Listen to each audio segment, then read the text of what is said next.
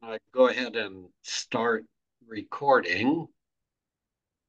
And we're now on the second week, so we're just checking to see if there's anybody new on the class, how you might have found out about them, and what you might like to benefit from the class. It looks like I don't see anybody new jumped on here.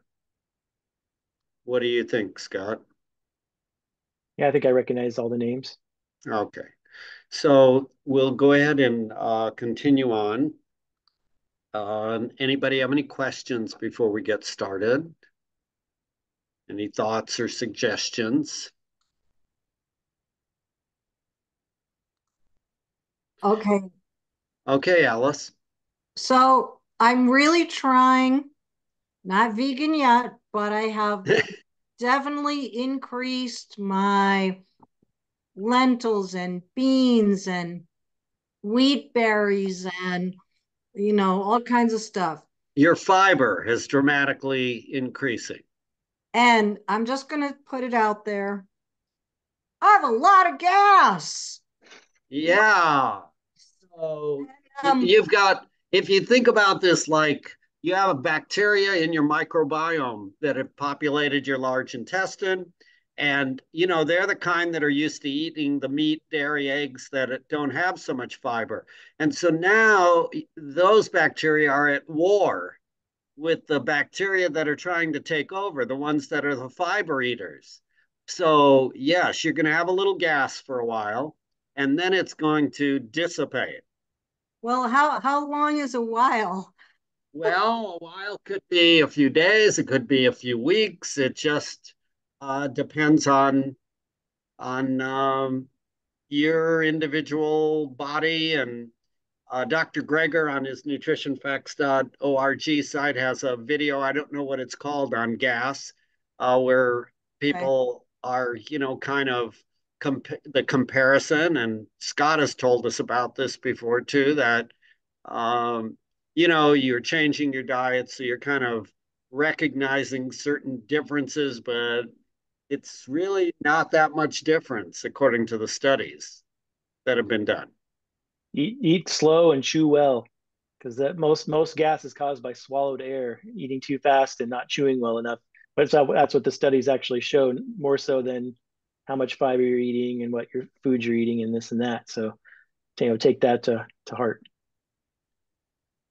Kudos to you for increasing the fiber in your diet. Some people say just do 5 grams a week, so that it may kind of reduce that. And it sounds like you've gone all in, which I chose to do, and survived. That was 12 years ago. But, you know, just give yourself a little time. I had one patient I recall distinctly, not a patient, a class member, back around, I don't know, 10 years ago. He complained, I had this diarrhea I never had before, and it went on for several weeks, maybe 2.5 months. And then I kept telling him, just, it'll go away. And it finally did. And he just came to class after class saying how much better he was feeling. And you know, it's fortunately, most people don't have that. Well, so the other thing, and maybe, uh, so I'm training for a half marathon, and I'm also training for a couple of multi-day bike rides. And I I find I'm really hungry, like more hungry. Like, yes, I've stepped up. I'm used to eating cheese and meat, and they tend to fill me more. Um, I don't feel as full. And I have stepped up my training. The weather's gotten better and training harder. And I know that, but I feel hungry where when if like, let's say that I did something pretty vigorous and I had like a hamburger, I would be more full. Scott, do So, you want to deal with Yeah, that? so make sure you're eating lots and lots of starchy vegetables. So your potatoes, sweet potatoes, of course your beans and your lentils, whole grains. You might even, because if you're burning a lot of calories, you might even Want to make sure you're eating plenty of nuts and seeds, nut butters, avocados, even pasta and bread, because if your weight isn't an issue for you and you're burning a lot of calories exercising, then you might want to go heavier on those starchy vegetables and those minimally processed uh, plant foods like the bread and the pasta and stuff like that, just so you get more calories in per bite, because your stomach only has so much room. And so if you're eating huge salads and eating too many non-starchy vegetables, which is basically all the other vegetables, you're likely not getting enough calories. It's taking up a lot of space in your stomach, making you feel full, but because there's so few calories, hour or two later, you're going to be hungry again. So, and that's when people tend to reach for things like meat and dairy and some of the processed foods, which, you don't want to do that because of the health problems. So, yeah, make sure you're getting a lot of those starchy vegetables. Like when I'm doing longer distance bike touring and stuff, I have like this trail mix I make, which has got all kinds of mixed nuts and raisins, and I'll be snacking on that a lot. And then, I'll make sure I'll eat sandwiches with like avocado and cucumber and hummus, and so you kind of have to eat foods that are a little bit higher, or even peanut butter sandwiches, things like that are a little bit higher in calorie density to make you feel more full and satisfied. Hopefully that helps. Well, weight is always an issue for me. Yeah, so we got to be careful, because if you're trying to lose or maintain your weight, then you can't go too heavy on those foods if you're starting to gain weight. But it's just a matter of that finding that balance if you are exercising heavily. Try a few more potatoes. Yeah. They're not gonna, they're pretty reasonably. I don't know if they're in the 400 or 500 calorie range per Yeah, pound. 400 to 500 calories a pound for potatoes. Whereas like nuts are 2,800 calories a pound, and bread is 1,200 calories a pound, and avocado is about 700 calories a pound. So you got to be a little bit more careful there with those. But yeah, potatoes is a good way to go, because potatoes and beans, for example, are 400 to 500 calories a pound. Which, if you watched my calorie density lecture a few weeks back, I kind of have those calorie density breakouts for the controlled studies they did to see who gained weight, who lost weight, who maintained weight, all those types of things. So you can go back to that lecture uh, if you missed that. Thank you for sharing that with us. It's important for others to hear the challenges connected with transitioning, and we encourage you to keep at it. Marcia. Have you ever heard of someone doing calorie deprived to lose weight? I was talking to a nurse yesterday, and she said that's what she was doing. Yeah, calorie deprived means that your body says, I don't like this one little bit. And what happens is that winds up in a yo-yo: lose weight, gain more weight, lose weight, gain more weight. Yo-yo dieting is something that we try to avoid. Yeah, I had a chance to say something to her yesterday, but I didn't. I instead I could have said do calorie density instead, but I let it pass. Well, you are learning, and that's the right answer. Yeah. Yeah, I kind of talk about there's three philosophies for weight loss. It's you're either just totally calorie counting and cutting calories, no matter what, and eating kind of whatever you want, but cutting calories, which is the worst way to go, because like Charlie said, you'll just yo-yo diet because you'll be starving and it's not sustainable. Then there's low carb, which is using ketosis to lose weight. So that's a whole nother topic. And then the third is the calorie density, which ultimately is a type of calorie restriction in some ways, but you're eating as much as you want until you feel comfortably full. Yet you're eating foods that are lower in calorie density. So you ultimately are eating less calories, but you get to feel just as full as if you were eating foods that were higher in calories, because you're eating more volume of food, so you're filling up your stomach. And so calorie density kind of gets its own category, even though somebody's switching to a more plant-based diet, they're probably eating less calories than they were before, but they're eating more volume of food, so they get to feel more full at a lower calorie cost, because the foods are so high in nutrients and low in calories. So I need to share my two success stories with you over the last week. I was out washing my car 2 days ago, and a neighbor walks by, and he was a neighbor who I met when I went out to get my own mail about a month and a half ago or a month ago. And he says, you know, you've been telling me about this eating more plants, and I'd like to talk to you about it. So I invited him. He came over to my house. We spent 45 minutes together. I gave him, loaned him a copy of Dr. Greger's How Not to Die. He had concerns about kidney disease and diabetes and those things. And so he saw me washing my car, and he said, so I've been reading the book and I've been enjoying reading about the science, and I've changed my diet considerably. I'm going to get blood tests with my kidney doctor tomorrow. And by the way, I lost 10 pounds and I'm really feeling much better. So that was one success story that really made me want to teach another class. And the second one was an email that I received a couple days ago. It says, hi, Dr. Ross. I spoke with you March 5th. That's 2 weeks ago. And I just wanted to report in and tell you the progress I've made. She was a person who she had so many medical problems. Her doctor had told her, have you gotten your affairs in order? And she says, I am just not ready to die. I've got a grandchild on the way. And we talked for about 45 minutes to an hour. She says, I'm following the diet very closely and have lost 12 pounds. I do feel better.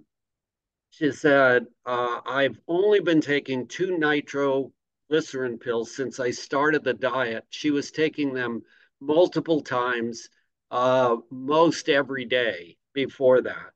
She says, I have more energy and I am now taking several walks a day around our 5 acres. I haven't been able to do this for several years. I'm excited. Thanks so much for helping me. I'll stay in touch. You think it makes me want to teach another class? It does. Okay, with that said, last week we spent some time talking about stress, and I'm going to do a brief review. But before we do that, we did go over kind of some deep breathing last week.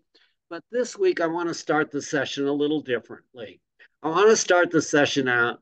Some of you are familiar with mindfulness and meditation and those sorts of things. And I found a mindful meditation. It's a 5-minute by Dr. Amit Sood, which I'm going to play to start out our session here, mainly because I like to go over a technique that you could choose to use. Now, some of you will say, there is no way I'm going to do this. And, you know, I get that. What does my shirt say? It says Blue Zones in Project in Umpqua. It's from Roseburg. That's what the shirt is all about. Anyway, when I tried to do meditation, I couldn't do it for a minute or two when I started out. It was like I couldn't sit still for that long. And, you know, my wife could do it for 15 or 20 minutes, and I just was a little competitive. And I took this video kind of, or something like this, to kind of get me on track. So let me play it for you. You can follow along. It's only 5 minutes. It won't destroy your life. It's not religious, but I want you to focus on the flower. Really, you know, get a focused mind about being here and now instead of thinking about all the yard work you need to do and all those other kind of things. So I'm going to share my screen first of all, and we're going to play it, and then we're going to get back with you very soon. So let's see if it'll play.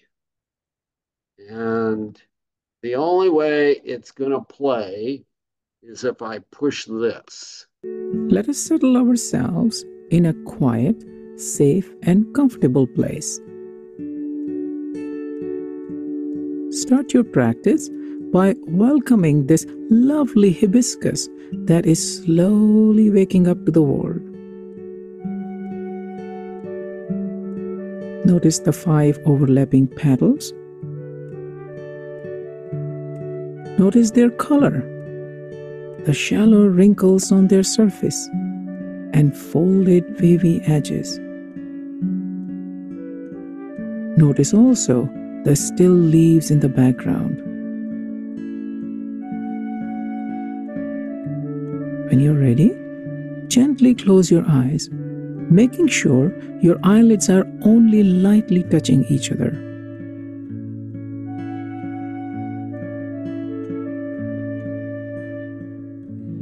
Now, we will synchronize our breathing with the two flute sounds. This is the sound for breathing in, and this is the sound for breathing out.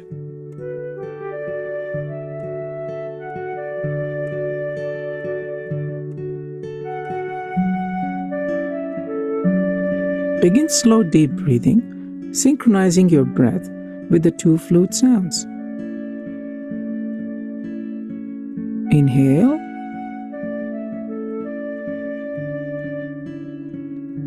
exhale.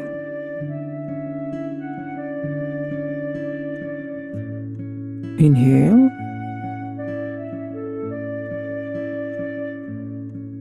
exhale.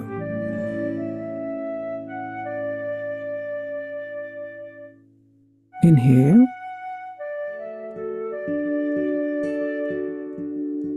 exhale.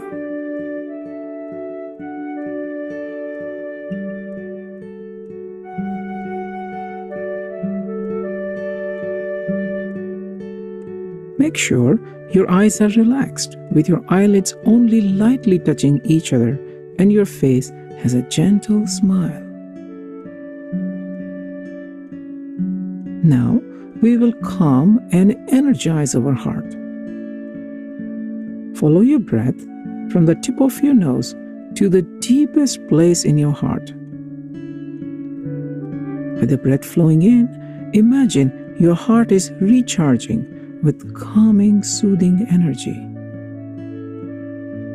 With the breath flowing out, imagine your fatigue and hurts are all melting away. Inhale, exhale.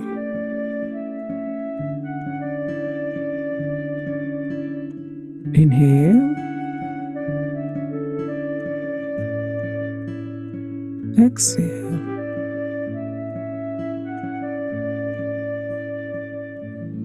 Inhale, exhale.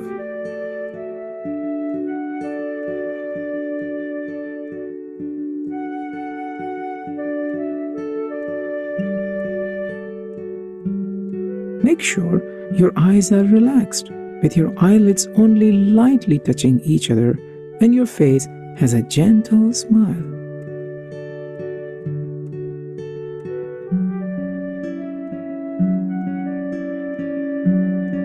Now, think about one person you know who truly cares about you.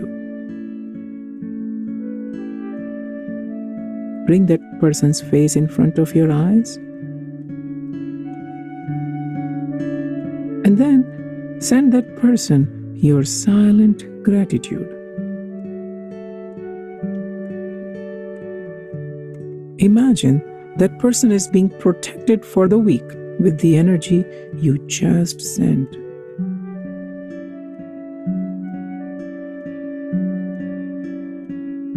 We will now transition out of the meditation practice. Set a positive intention for the rest of the day. Then, when you're ready, you can open your eyes. I hope you have a wonderful day. Okay, so we're gonna stop, and now that we've got you a little warmed up, that's one of the techniques that we will mention later on.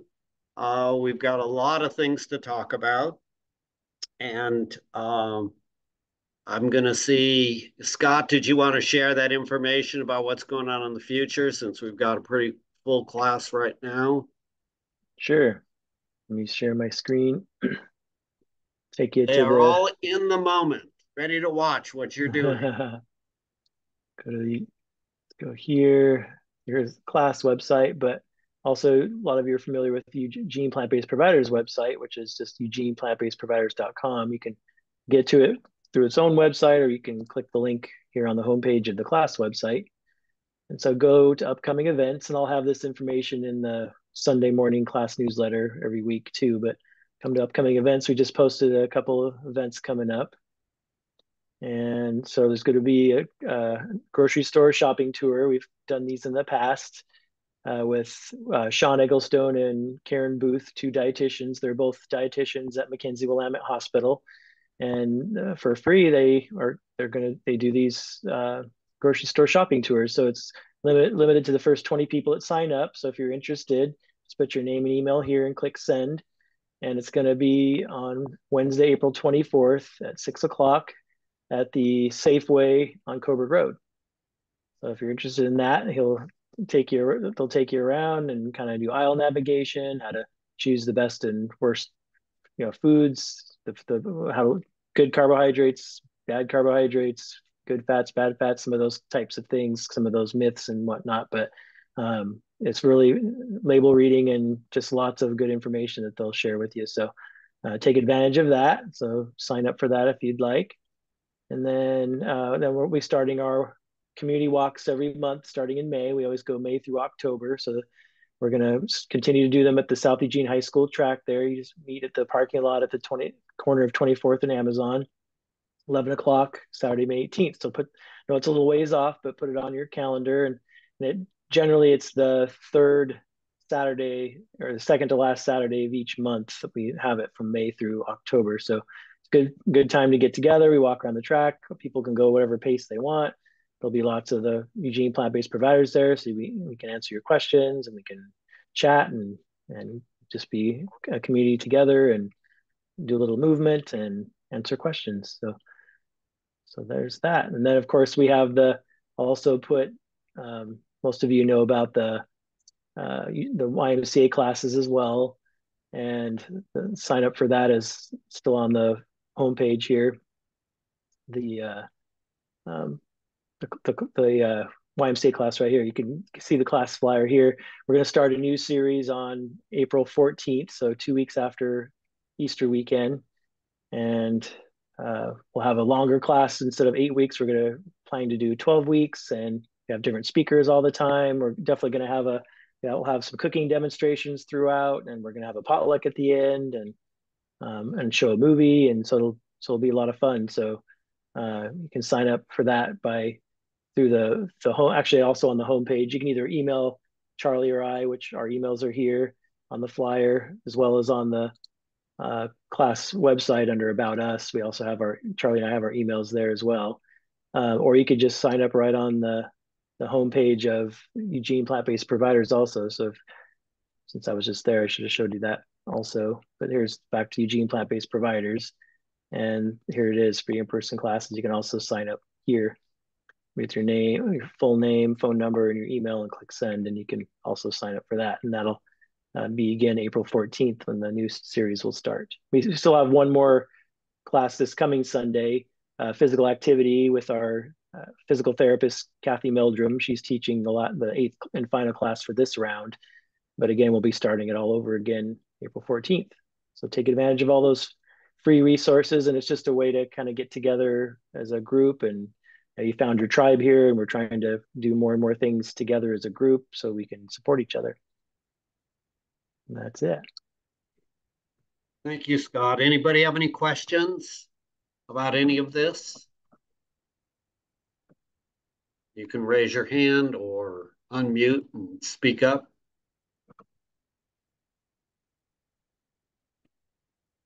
Okay, you'll have time again. Oh, okay, Galaxy tab. Oh,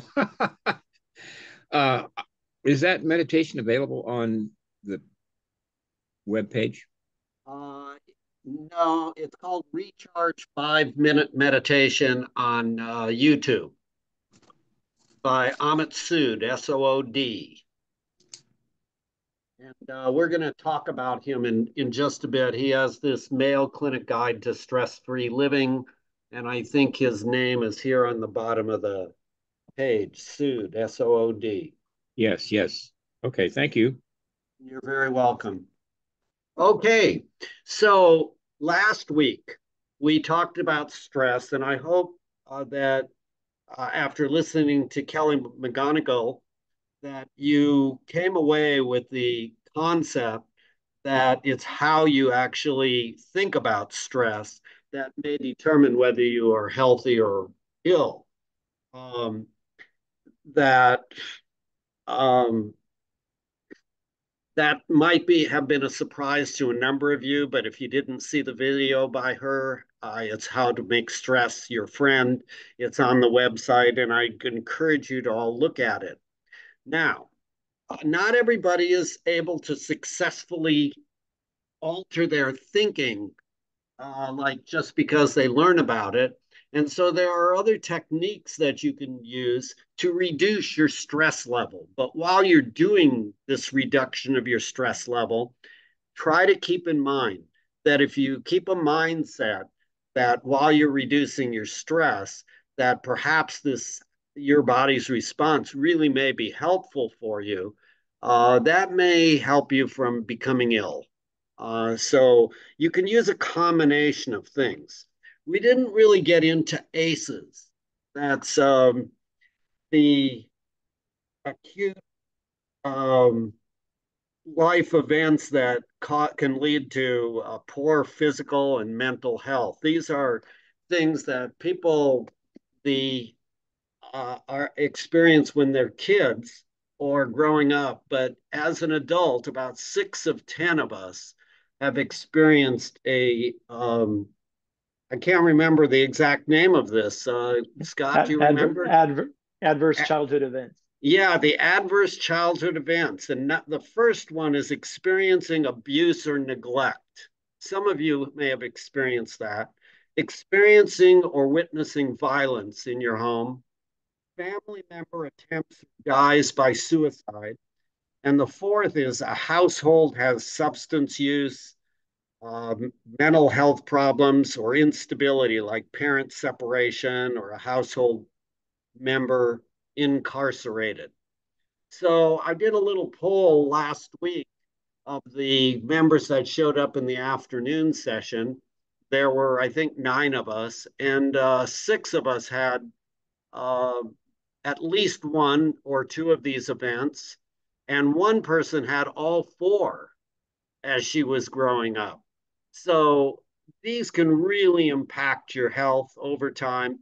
And how often does your provider actually ask you about these issues? How often have you actually addressed them, perhaps with a counselor or with cognitive behavioral therapy? I know for myself, I haven't really addressed them very much. I know when I go to the doctor, I don't get screened for anxiety or depression. Now, we do that screening in volunteers in medicine for just about every patient who comes in. But I don't know, I guess I'm kind of curious, but I don't expect anybody to answer this. Just think about it. How often have you been screened by your doctor for anxiety and depression with a patient health questionnaire? And what would be on that questionnaire would be something like this. Over the last 2 weeks, have you been feeling nervous or anxious? Okay, I just have to go. Have you been nervous or anxious or on edge? Not being able to stop or control worrying, feeling down, depressed, or hopeless, or little interest or pleasure in doing things. There are 4 issues, 4 questions, and how you answer those questions results in a score. So if you're asked over the last 2 weeks, how often have you been feeling nervous, anxious, or on edge? If you say none at all, not at all, you'd get a 0 score. If you say nearly every day, your score would be 3. And then, if you've had it for several days, it might be 1. your score might be 2 if it's more than half the days. And so you add those scores up, and 0 to 2 is normal, and above 3, you start getting into mild, moderate, or severe depression. The higher the score, the more severely depressed, the more closely you should be watched and have a discussion on how to deal with this. So go ahead, Marcia.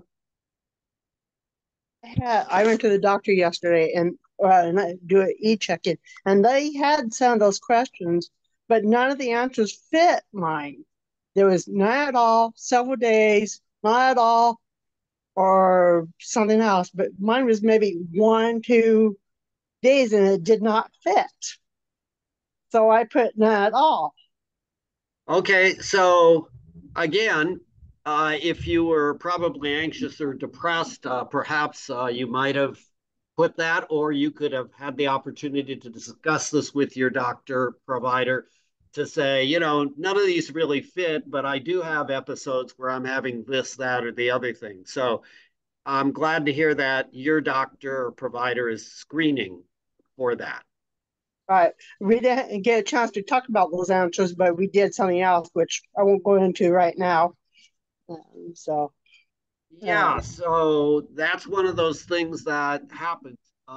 If you have a provider, they may make a little notation at the next visit. We'll discuss this. That sort of thing is how you kind of close the loop on this. You may not be able to get to everything at every visit, but hopefully you're being screened. If you're not being screened, bring it up with your provider. Let them know that you're having some issues, perhaps with anxiety or depression, and they can refer you if they don't have time to deal with it themselves. Uh, Generally, there are people who you can be referred to. Unfortunately, it may be a few weeks to a few months before you can get in to see people in this sick care system that we have. But yeah, actually, that's what I went in for, is to talk to her about the test, or we're going to do an MRI. We're going to, okay, and so she's flat out said no to that test that you suggested. okay, all right. Well, then you just go with the program and see what happens over time. Yeah, yeah. So hopefully, all right. All right. So the next issue is I want to get back to the not the video, the meditation, but I want to get back to Amit Sood because he kind of changed my life. He's one of my mentors. And the book that changed my life is his book, The Mayo Clinic Guide to Stress-Free Living. He had some really wonderful examples, which I was able to connect with. And I've shared this with a number of people who have also felt that it's been a helpful resource to them. It may or may not be helpful to you, but what he initially talks about is our brain. It has a focused mode and a wandering mode. The focused mode in our brain is when we are living in the moment.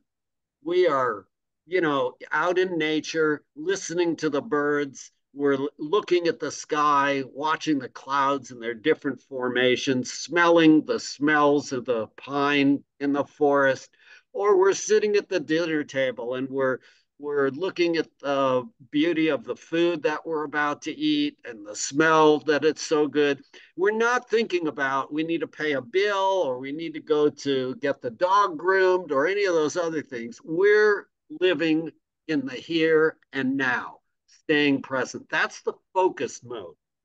Well, as it turns out, if we don't stay in the focused mode, and it takes practice to stay in that mode, our brain will revert to what's called the wandering mode or the default or wandering mode. The default mode or wandering mode is it will default back to all the problems we have in the world. Like when we're living out in the forest, our ancestors, we were trying to think about every threat available, the lions, the tigers, the snakes, the ants that were biting on us and trying to devour us. And so our brain is constantly on the alert for things that we need to solve. And each of us has about 150 open files that need to be addressed at some point. Everything from the repairs on our house to the bills that need to be paid to the difficulties we have with various relationships in our life to what the meaning is in our life. You name it, we've got about 150 of those. And so our brain will track right back to one of those areas. And we will be thinking about what happened in our life in the past, or we will be focusing on what potential disaster may happen in the future. We're not like those animals who are running away from the lion on the savannah. But we sort of are, because the lion is now all these 150 files that are chasing after our brain. And what is that doing to us? It's sort of sucking the life out of us, sucking us into a black hole, leading to potentially anxiety and depression and those sorts of things. So he said, so what do you do to get yourself out of this? You train your brain and you spend time in the focus mode, thinking about what is happening right here and now. What do you see now? What do you hear now? What do you feel now? What do you smell now? This takes practice. You know how many of you get into your car and you drive to the store or to work, and then you get there. You don't remember the trees you saw. You don't remember anything. You've been thinking about what you're going to do at work or what you have to do. You're not in the focused mode. And what he's recommending is that you spend time thinking about the feel of the road on the tires, looking at the trees as you're going by, and focusing on the cars and the people around you when you're driving. So just a thought as to what you might consider practicing. So he recommends one of the healthiest things is to focus your attention on nature and on thoughts that are bringing you joy in your life. And he says, if you want to practice being in the moment, and if you want to practice the things that will take the junk out of the trunk, and we'll get to that in a minute because we kind of started out with that. He starts out with being grateful. So in the morning, he describes it very well in his book. He thinks about 5 people or things that are important to him. And before he ever gets out of bed in the morning, he focuses attention on these 5 things. And so when I get up in the morning, I focus my attention. I think about my wife who's sleeping next to me and how important she's been to me in my life. I think about the work, like these classes, particularly on a day that we have a class, about what kind of stories we're going to hear and what joy it brings to me and meaning into my life. And then I think about my grandkids and what joy they brought to my life, and then my kids. And my kids kind of go below the grandkids because they're a little more stressful, actually, than the grandkids. But still, I've found a lot of joy from raising them. And then I might think about, I used to be thinking about my dog, who passed away several months ago. And so I replace that with whatever I want to do for the day, whoever I've met or thought about. I do 5, just like he recommends, before I get out of bed. And I'd encourage you to do the same thing. What you're grateful for is an important concept. And I must tell you Have been a couple people I've asked in the practice who've come into me and have been depressed. And I asked them, is there anything you're grateful for that are happy about or enjoy? And I've had a couple people tell me nothing.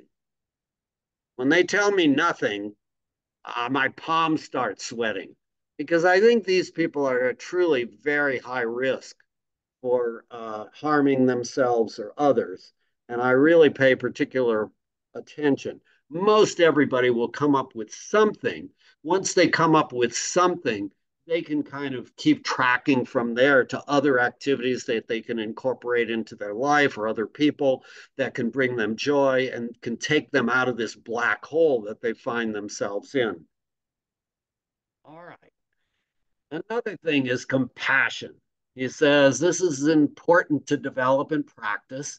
And we've all been in line at the grocery store or somewhere. And there's a person in front of us who's fumbling with their wallet or their purse, and they can't get to their card to pay the bill. And we're in a hurry. We want to get out and get home. And they're just like, come on, get with it. We're saying to ourselves. Well, he recommends saying, think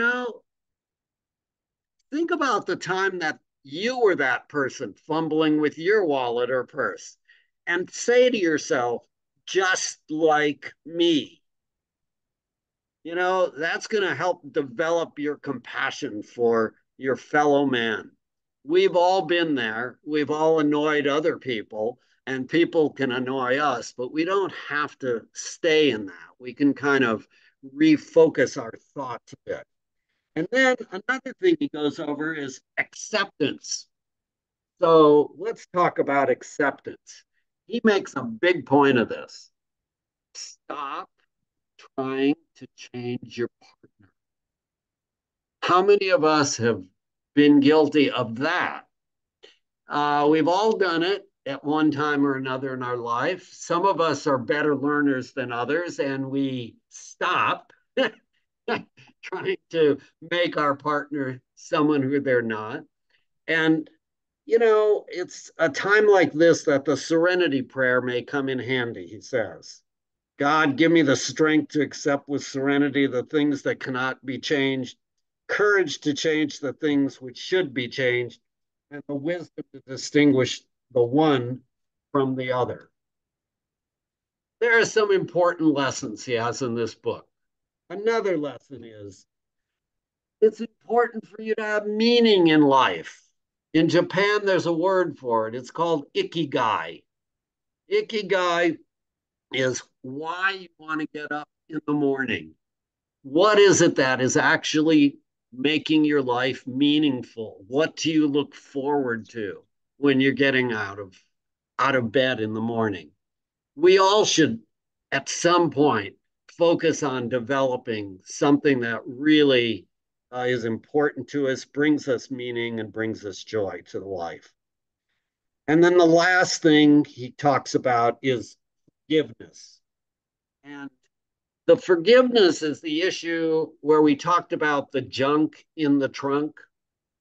When you carry around resentment from people who've harmed you in your life, and we've all had people who have said things to us that have harmed us in some way, maybe not physically, but mentally.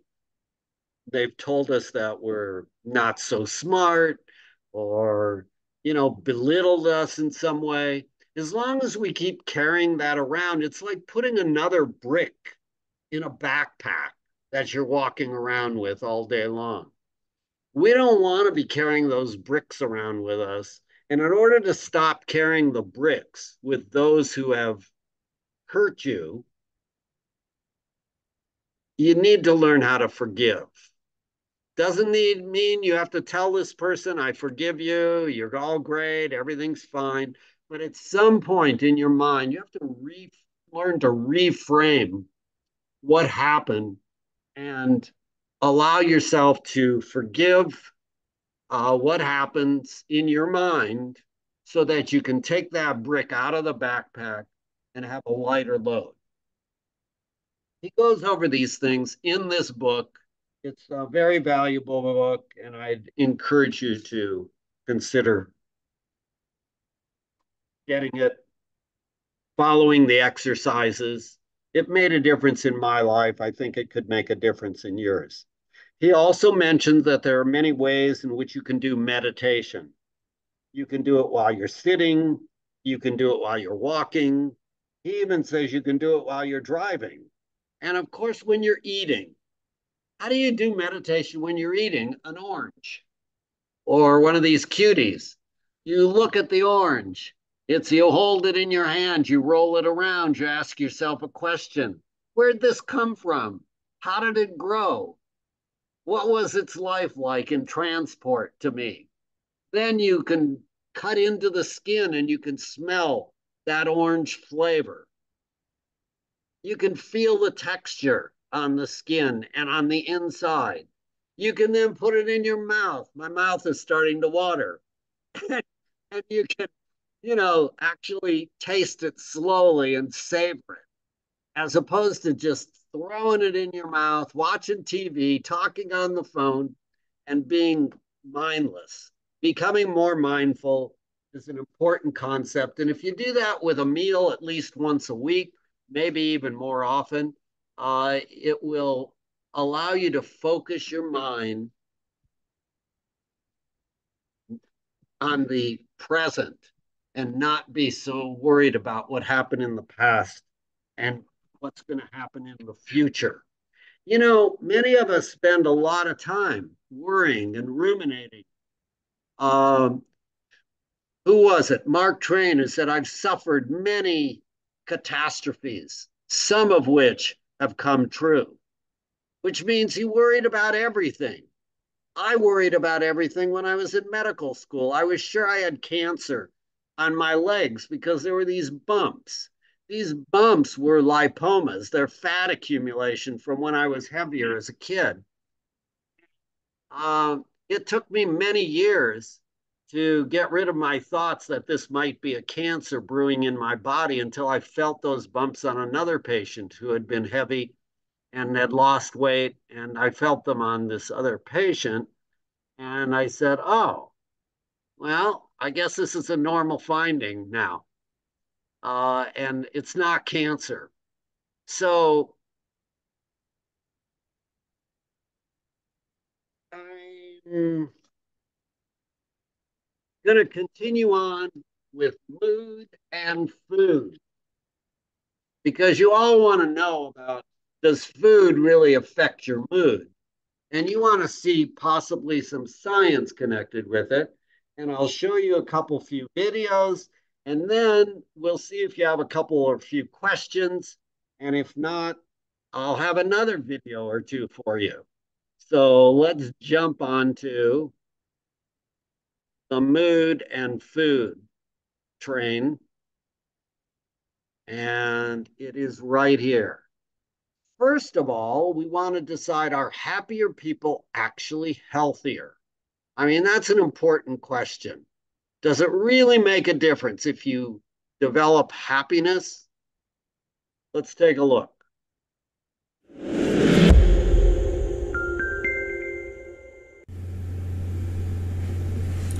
More than 60 years ago, the World Health Organization defined health as a state of complete physical, mental, and social well-being, and not merely the absence of disease or infirmity. Just because you're not depressed doesn't necessarily mean you're happy. But if you look at the medical literature, there are 20 times more studies published on health and depression than there are on health and happiness. In recent years, though, research on positive psychology has emerged. What we can do to increase our success, functioning, and happiness, all inherently good in themselves, but are happier people healthier people? There's growing evidence that positive psychological well-being is associated with reduced risk of physical illness. But it's not surprising that healthier people are happier than sick people.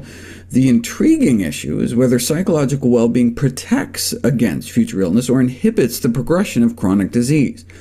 To figure out which came first, you'd have to get more than just a snapshot in time. You'd need prospective studies, meaning studies that go forward in time to see if people start out happier do indeed live longer. And yes, a review of such studies suggests that positive psychological well-being has a favorable effect on survival in both healthy and diseased populations.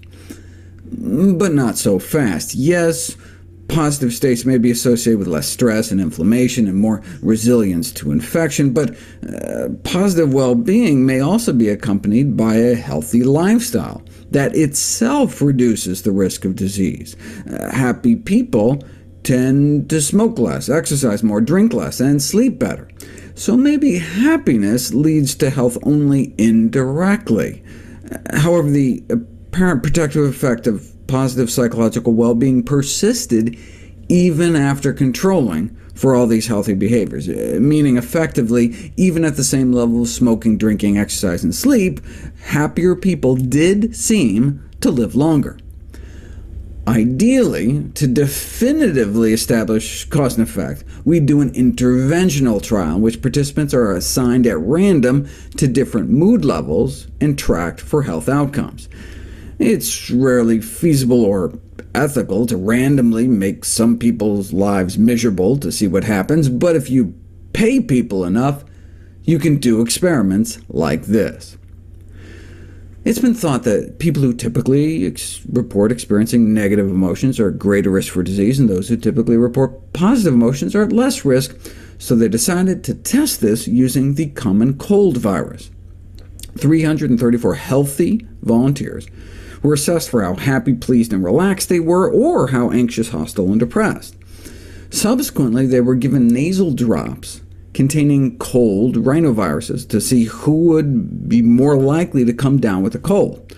Who would let someone drip viruses in their nose? Someone paid $800, that's who. OK. Now, just because you get exposed to a cold virus doesn't mean you automatically get sick, because you have an immune system that can fight it off, even if it's dripped right into your nose. The question is whose immune system fights better. In a third of the bummed-out folks, their immune systems failed to fight off the virus and they came down with a cold, but only about 1 in 5 got a cold in the happy group. Maybe it's because those with positive emotions slept better, more exercise, lower stress? No. It appears even after controlling for the healthy practices and levels of stress hormones, happier people still appear to have healthier immune systems, a greater resistance to developing the common cold. Works with the flu, too. They repeated the study with the flu virus, and like in the earlier study, increased positive emotions was associated with decreased verified illness rates. These results indicate that feeling vigorous, calm, and happy may play a more important role in health than previously thought.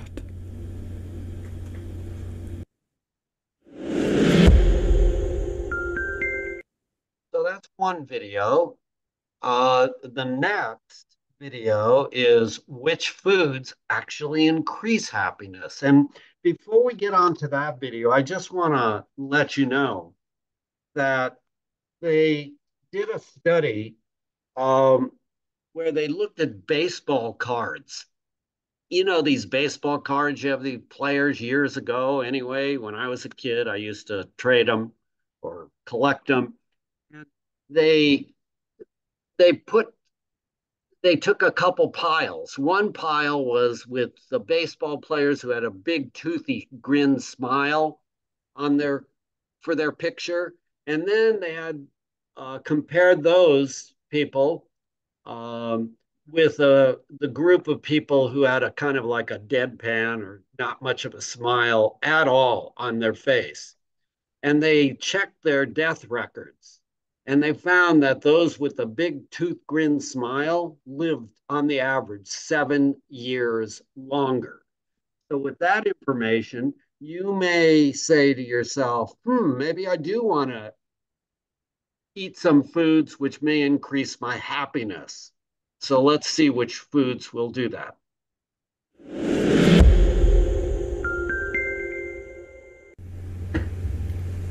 Thousands of papers have been published on the important topic of what determines people's happiness and psychological health. But what about the potential influence of the different kinds of foods that people eat?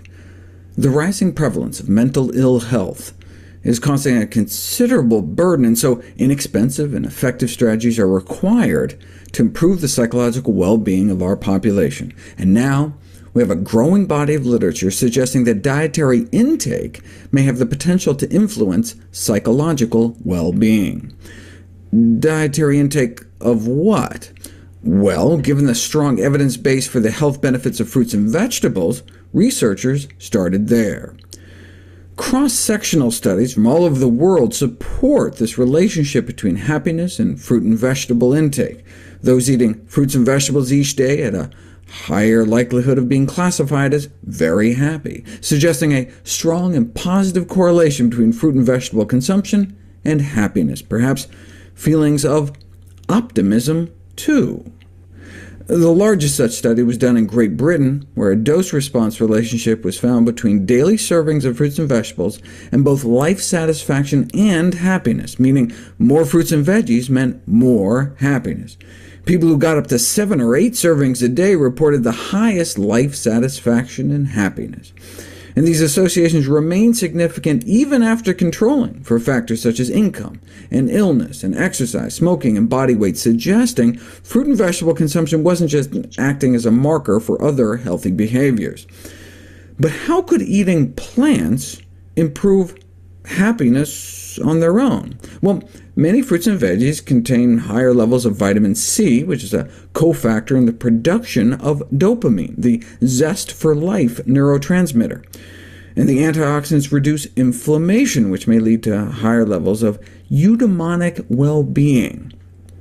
Aristotle's notion of eudaimonia, described as the highest of all human goods, the realization of one's true potential, which was the aim of this study. They wanted to know whether eating fruits and vegetables was associated with other markers of well-being beyond happiness and life satisfaction, like greater eudaimonic well-being, a state of flourishing characterized by feelings of engagement, meaning, and purpose in life.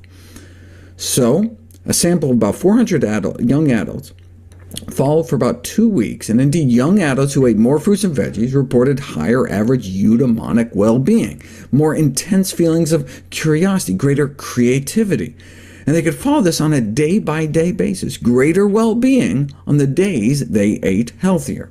These findings suggest that fruit and vegetable intake is related to other aspects of human flourishing beyond just feeling happy. Not so fast, though. Instead of eating good food leading to a good mood, maybe the good mood led to eating good food. Experimentally, if you put people in a good mood, they rate healthy foods like apples higher than indulgent foods like candy bars. Given a choice between M&Ms and grapes, individuals in a positive mood were more likely to choose the grapes. The results of these studies lend support to a growing body of research that suggests that positive mood facilitates resistance to temptation. Who needs comfort foods when you're already comforted? It's like, which came first, the chicken or the egg? Yes, eating eggs may increase our likelihood of chronic disease, but maybe chronic disease also increases our likelihood of eating unhealthy foods. Which came first, the mood or the food? What we need is a study like this, but instead of looking at well-being and diet on the same day, you see if there's a correlation between what you eat today and how you feel tomorrow. But we didn't have a study like that until now. They found the same strong relationships between daily positive mood and fruit and vegetable consumption, but lagged analyses showed that fruit and vegetable consumption predicted improvements in positive mood the next day, not vice versa. On days when people ate more fruits and vegetables, they reported feeling calmer, happier, more energetic than they normally do, and they also felt more positive the next day. So eating fruits and vegetables really may promote emotional well-being. Look, single bouts of exercise can elevate one's mood. Why not the same thing with healthy food? How many fruits and vegetables? Seems we need to consume approximately 7.2 daily servings of fruit or 8.2 servings of vegetables to notice a meaningful change. Okay. And then I have one last video here on this mood and food about blueberries. I eat them every day, and you may choose to do that should you after listening to this video. It's only 3 minutes, it's a short one. And then we'll break and see what questions you have.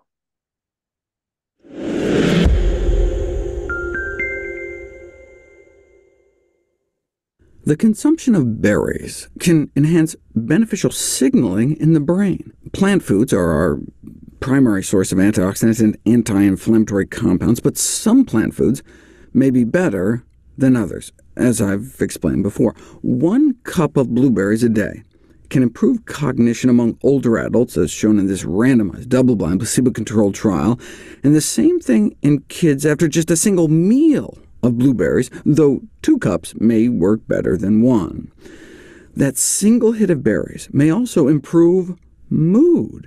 A double-blind, placebo-controlled crossover study in which kids are asked a series of questions. Are you very slightly or not at all, a little, moderately, quite a bit, or extremely interested, excited, strong, etc.?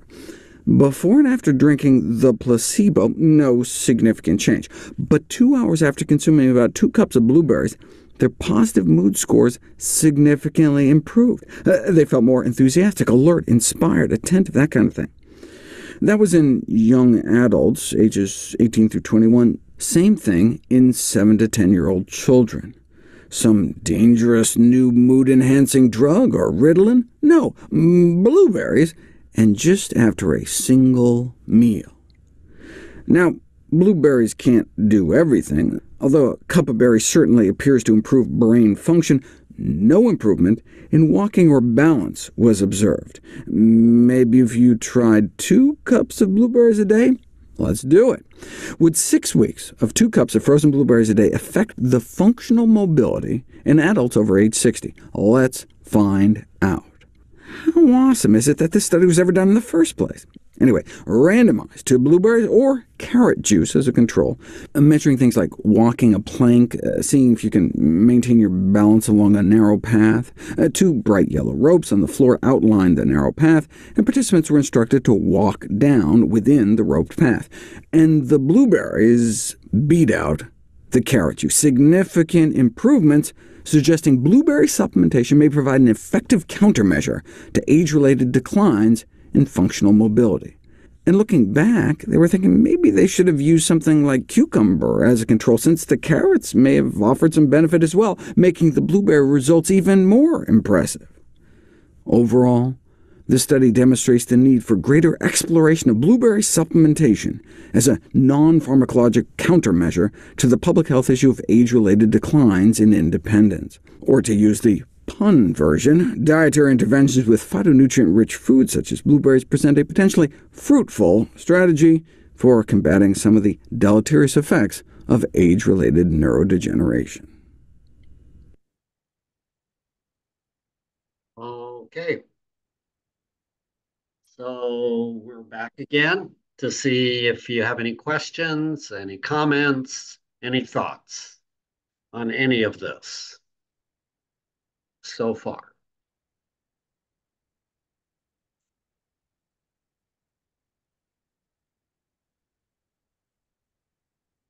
I'm going to say I'll be right back with some blueberries. Okay, I'll run.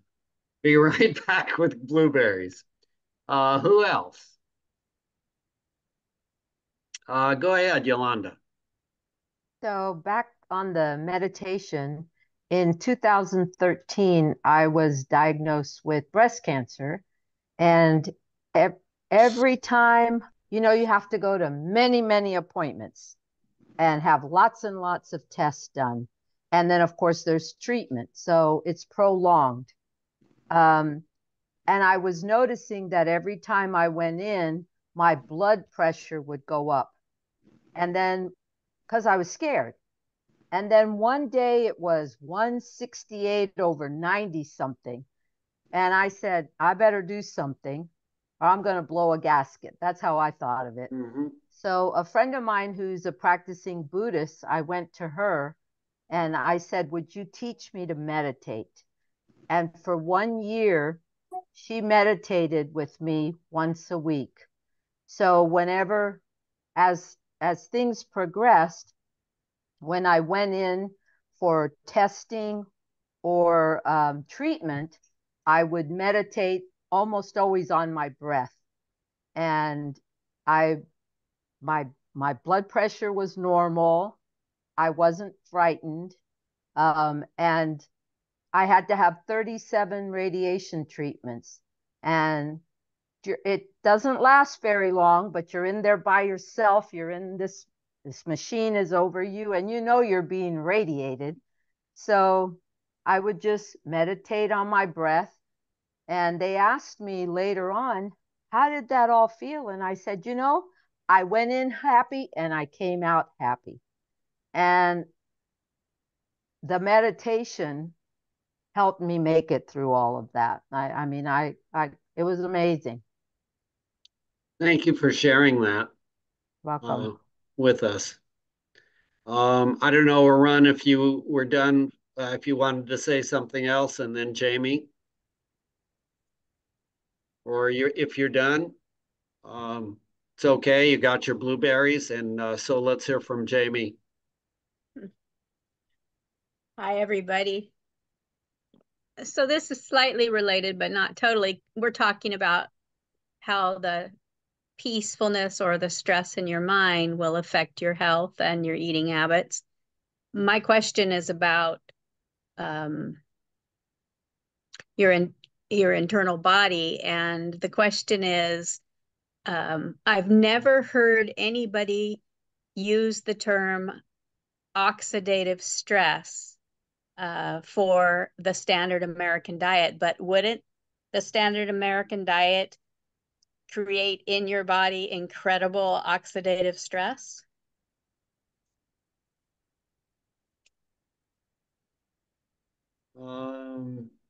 Yes, it's the same thing as free radicals. Yeah, so oxidative stress is just all the free radical release, and that's what you need the antioxidants to fight against. So the standard American diet, full of animal products and processed foods and oils, those all create lots and lots of free radicals, lots of oxidative stress. And then because that diet is very low in antioxidants, because that's pretty much all in whole plant foods, is really high in antioxidants, that's what combats the oxidative stress. So yes, you're correct. Standard American diet is loaded with oxidative stress, causes lots of inflammation. Right. So you're up the creek without a paddle if you're eating that stuff. Like the majority of our population. Yes. Thanks. I just needed that validation. I appreciate it. Yeah.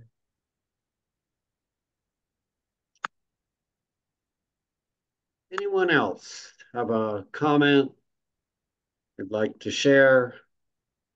A question they'd like to ask? Any thoughts? Kim. Somebody taught me about GLAD, the acronym. Have you heard of that? Like you were talking about, you wake up in the morning and you say your affirmations or something. So GLAD stands for gratitude, learning, accomplishment or achievement, I think, and delight. So if you kind of go through that list and think of all those things that you are feeling makes you feel good about yourself, do that in the morning and then at night. And that's just a nice, easy way of getting in your mind, getting out of your mind and feeling good about yourself. And it's like a gratitude practice. Nice.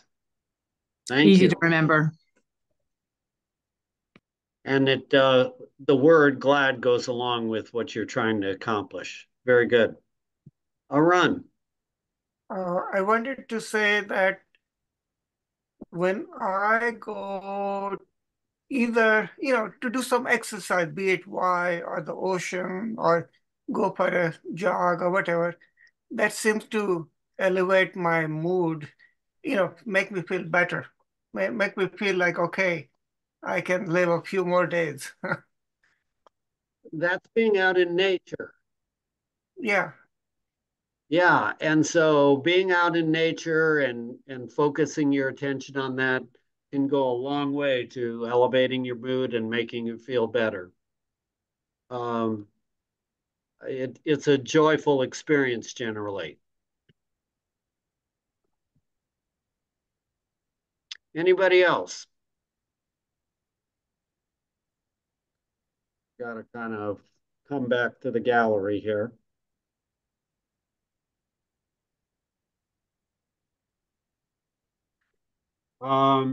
Okay. We're going to go on to the some other miscellaneous topics about what may actually bring you happiness. And one of the studies is by a Harvard study by the person in charge of that study now is Robert Waldinger. They took people, I think this study has been going on for many, many years now, and they were trying to decide what would really bring true happiness through a lifetime. And so I'm going to share with you what Robert Waldinger has to say about that. I got to go to my share screen first, and I got to get back to, I think, 19. Okay. Here, oops. I put 19 and 20, I think. Yeah, I did. All right. And it's Robert Waldinger, What Makes a Good Life? And it's lessons from this Harvard study. And we're going to start at, I think, minute stay sharper 10. longer. And the people times, some of our octogenarian couples could bicker with each other daily. So this message that good, close relationships are good for our health and well-being. This is wisdom that's as old as the hills. Why is this so hard to get and so easy to ignore? Well, we're human. What we'd really like is a quick fix, something we can get that'll make our lives good and keep them that way. Relationships are messy and they're complicated, and the hard work of tending to family and friends, it's not sexy or glamorous. It's also lifelong. It never ends. The people in our 75-year study who were the happiest in retirement were the people who had actively worked to replace workmates with new playmates. Just like the millennials in that recent survey, many of our men, when they were starting out as young adults, really believed that fame and wealth and high achievement were what they needed to go after to have a good life. But over and over these 75 years, our study has shown that the people who fared the best were the people who leaned into relationships with family, with friends, with community. So what about you? Let's say you're 25, or you're 40, or you're 60. What might leaning into relationships even look like? Well, the possibilities are practically endless.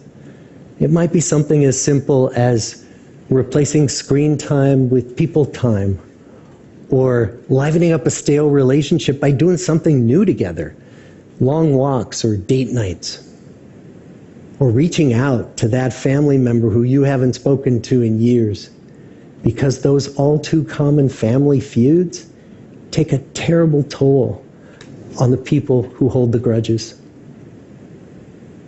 I'd like to close with a quote from Mark Twain.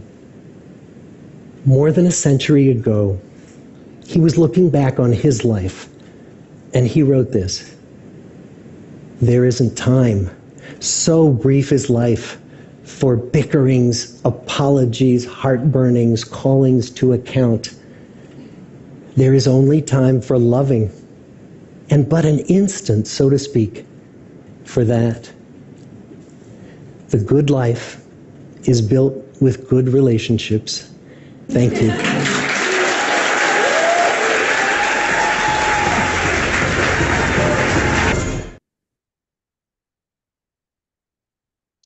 Okay, I think Arun, did you have your hand up? I think so. maybe it was. Yeah, good evening. So I wanted to add one more thing that makes me happy, and I'm sure it probably does to quite a few of you. When you have set a goal, to do something that you really needed to be doing, and when you finish it, that makes you feel okay, some sense of accomplishment and happiness. Yeah, so having accomplishment and goal can bring you happiness for sure. And the relationships you have with other people, according to this Harvard study, which is ongoing for 75 years, shows that they are the most important aspect for your overall happiness, even Right, above. I agree. I agree. I was just saying what I was going to ask you or suggest before we started the video. Yeah, very good. Yeah.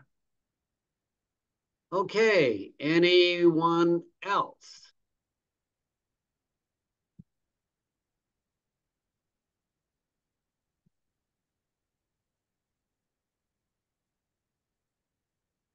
All right. I don't see anybody else yet, so we have one more issue to go over. Relationships.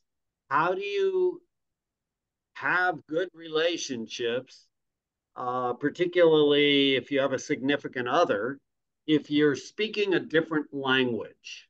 And that brings us to this next book, which I think is on the website. Scott showed us. It's called I can't find myself here, so I can't see if I put it on here. Let's see if I can be talking. And where am I? I guess I must be on this next page here. Okay, there it is. It's called The 5 Love Languages by Gary Chapman. And so I want to play a quick little video from him, which, since I'm right close to it, it should be here, 5 Love Languages. And many of you have probably read this book, but if you haven't, you might consider doing it, and he will tell you why.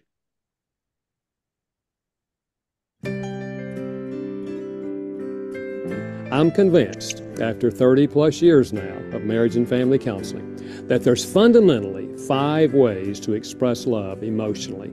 I call them the 5 love languages. I believe there are literally thousands of couples who are as sincere as they can be. They are loving each other, but they're not speaking the right love language. And consequently, the love tank is empty. But everyone grows up speaking a language with a dialect, and that's the one you understand best. The same is true with love. In marriage, almost never does a husband and wife have the same love language. But after we got married, I found out my wife didn't do mornings. It didn't take me long not to like her. It didn't take her long not to like me. And we succeeded in being utterly miserable. Love language number 1, words of affirmation. Using words to affirm the other person. You know, there's an ancient proverb that says life and death are in the power of the tongue. You can kill your spouse or give them life by the way you talk to them. Love is something you do for somebody else, not something you do for yourself. It's universal to give gifts as an expression of love. You can get a nice card for $5. Can't afford the card? Do you remember how you fold the paper, take the scissors, open up the heart and write, I love you? Cooking a meal is an act of service. Washing dishes is an act of service. Vacuuming the floor, washing the car, mowing the lawn. Anything that you know the other person would like for you to do.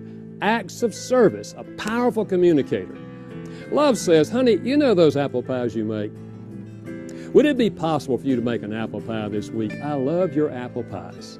Love doesn't say, hadn't had an apple pie since a baby was born. Do you think this in-love experience has any relationship to the divorce rate in this country? I believe it is directly tied to the divorce rate. First marriages in this country, 40% end in divorce. Second marriages, 60% end in divorce. Third marriages, 75% end in divorce. The answer is not running. The answer is learning how to love the person to whom you're now married. Number 4 is quality time, by which I mean you give the other person your undivided attention. Have you ever tried this? Sitting on the couch with the TV off, looking at each other. It can be scary at first. If you feel loved by your spouse, the whole world looks bright. But if the love tank is empty and you feel like they don't love me, they wish they weren't married to me, the whole world can begin to look dark. Love language number 5 is physical touch. In marriage, I'm talking about holding hands. I'm talking about kissing. I'm talking about embracing. I'm talking about the whole sexual part of the marriage. Or if you want extra credit, when there's a crowd in the house or you're in public, you walk up and just give them a little hug and kiss on the cheek. Woo! Their love tank fills up if this is their primary love language. And the more you touch, the easier it becomes. The whole concept I'm sharing with you is that if we learn to speak the love language of our spouse and of our children, we change the emotional climate in the family.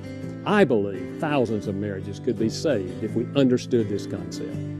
Any relationship, marriage, family, any relationship can be enhanced if we learn people's love language and we choose to speak it.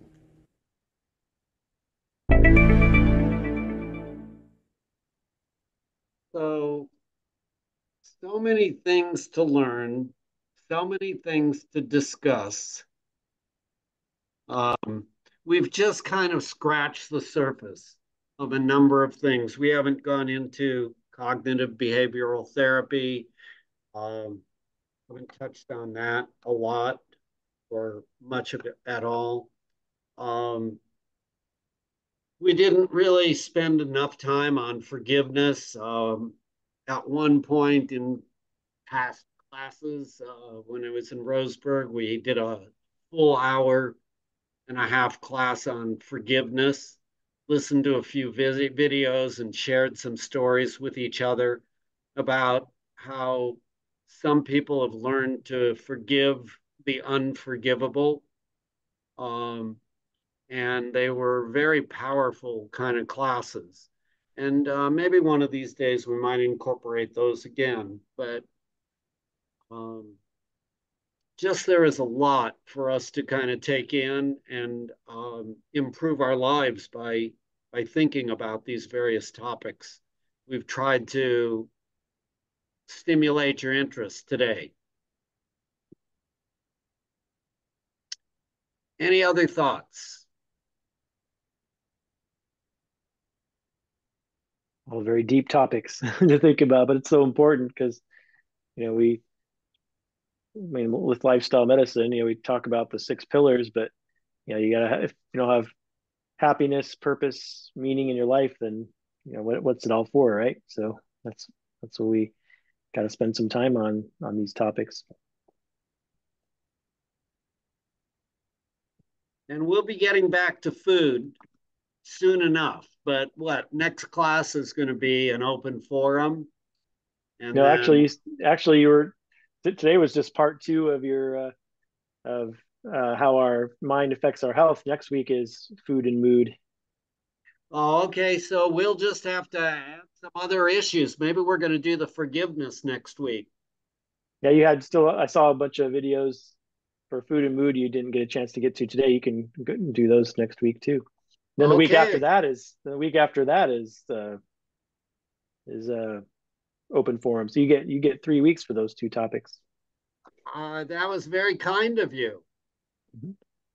Well, many of you have the basis of some of the topics we're going to talk about, and we will just go into it in more depth, various aspects next week, because I do have a number of things that I wasn't able to get to tonight. So we'll see what you're interested in next week. It's been great fun. And we look forward to seeing you next week. It seems like everybody's good, unless there's someone else who says, wait a second.